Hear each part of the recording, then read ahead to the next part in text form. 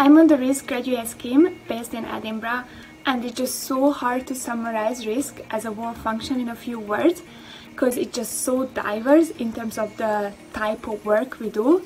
But basically we make sure that we serve our customers safely and efficiently. So the Risk Graduate Programme is a 2-year programme which consists of 4 6-month rotations.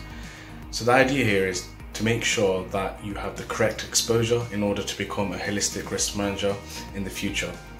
So what you can expect to get is different exposures. So for example, within credit, you might be working in one of your rotations. There might be a rotation within the risk policy and frameworks, and also in one of the specialist risk management business areas.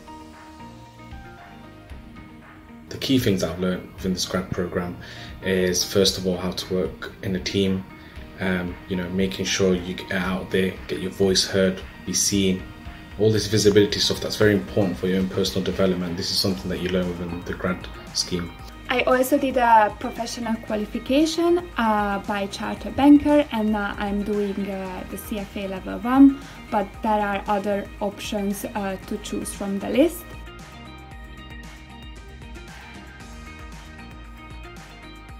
And the evolution of risk management has been, very strong in terms of how pivotal it is for an organisation. I also believe that there's so many skills that you can learn within risk, analytical skills, stakeholder management. All these kind of skills are very useful for you in terms of your own personal development and going forward in your career.